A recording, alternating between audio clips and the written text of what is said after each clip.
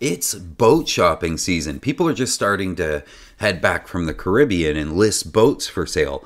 Price drops across the board on Yacht World are starting to slow down, and people up north are starting to pull the winter covers off. We're actually starting to see some new stuff hit the market, and prices are kind of stabilizing. So let's go shopping.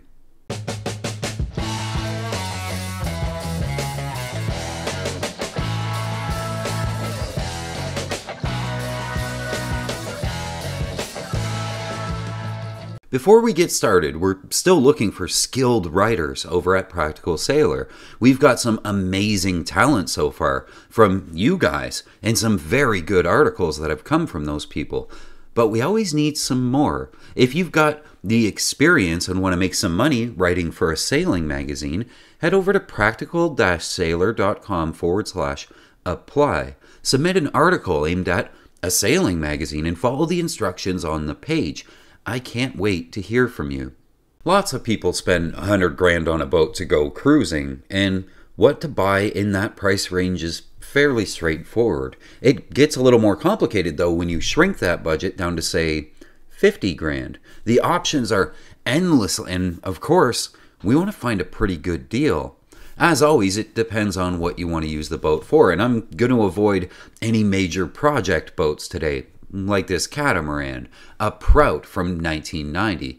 There are lots of these down in the islands with very happy owners aboard, but this one is definitely a project. It needs a lot of work, and while it does suit a purpose, it's not what we're after today. We want something that's in good working order if we can find that, which brings me to what a lot of people buy in a budget of $50,000 or less.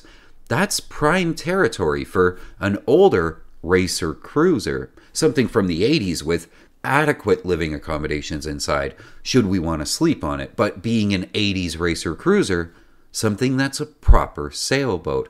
And you'll notice I put racer first when I said racer cruiser. That's because the first boat that catches my eye in this budget is a racer. In St. Pete's, someone listed this gem of a C&C 41. C&C has been making boats since the 1960s, formed by sailing legends Cuthbertson and Cassian, hence the C&C name. Cassian came over from the Avro Aero project, so he knew a thing or two about going fast. And C&Cs, they go fast. You'll find things like inboard jib tracks, inboard shrouds, high aspect keels, and giant winches for both the jib and the spinnaker on boats like this. You'll find these out there winning club races all over North America, but leaving your neighbor's Beneteau in your wake is not the only thing this boat can do. For some reason, C&C took things fairly seriously on the inside too. They fitted the boat with a nice galley, a good-sized saloon, a proper nav desk, and even a little bed in the back. None of these things are things you'd use in a club race. So what was C&C thinking? Is this a race car or an RV? The answer is yes, to both. C&C is known for excellent glasswork and stand-up production, and while this boat may be from the 80s, it surely has a lot of life left in it. You'll find racer cruisers like this all over the place in lakes and coastal ports, but also down in the islands. They're good at basically everything. I have one of these racers, and while you won't have all the latest comfort, you will be more comfortable at night because you'll have gotten to the anchorage first and got the best, most protected spot. Everyone else will have to sort of pile in behind you because you take speed seriously. You point higher, you tack faster, and carry more boat speed over distance. But this won't be relaxing. It'll be fun, and for $42,500 we won't get a sugar scoop or a big bedroom in the back. We won't get a 14-foot beam or twin helms, but we will get a rock-solid racer cruiser fully capable of being comfortable in a minimalist sort of way.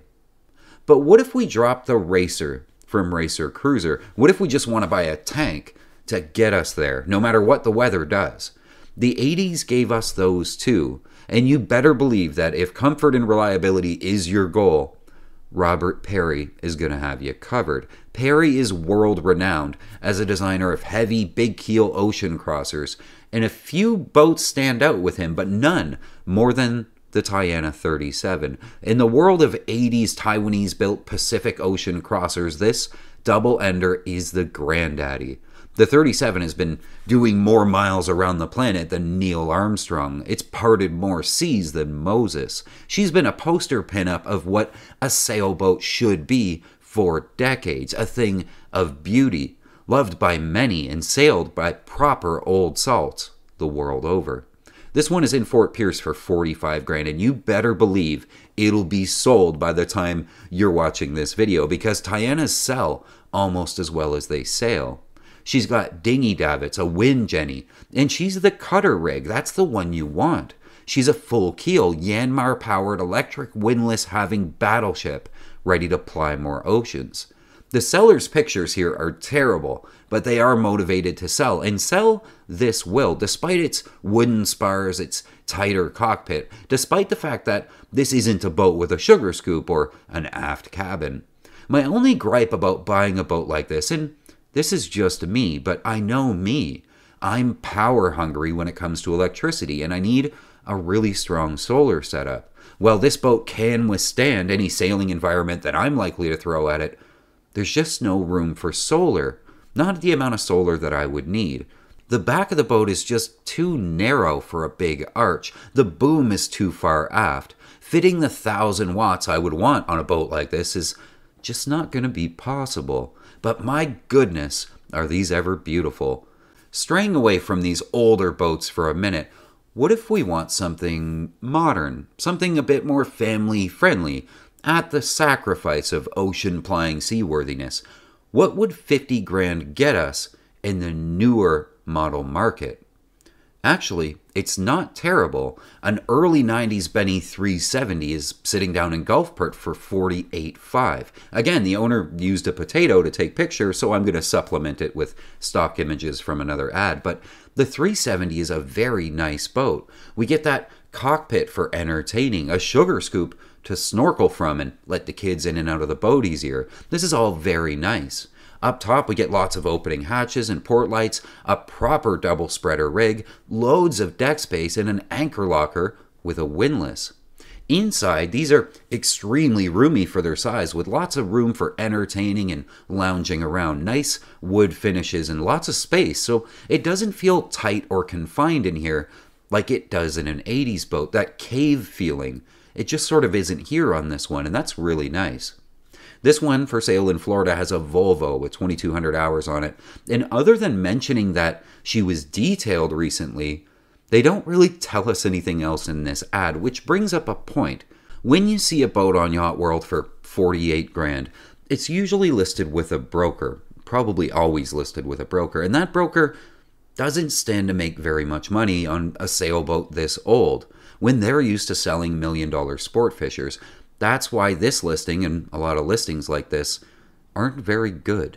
That's why the listings usually suck. The pictures are terrible, like this boat, and there's almost nothing to go on in the write-up. I would hope SRQ Yacht Sales would do better, but this is what we get. To really figure this boat out, you're going to have to go see it. If you can pick up a tidy 370, though, for 48 grand, it'll all have been worth the effort.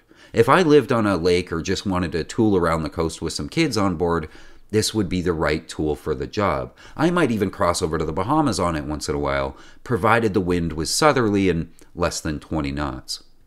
The mission here at Lady K Sailing has always been to get more people sailing more easily, and I really couldn't do this stuff without the team of patrons that make it possible.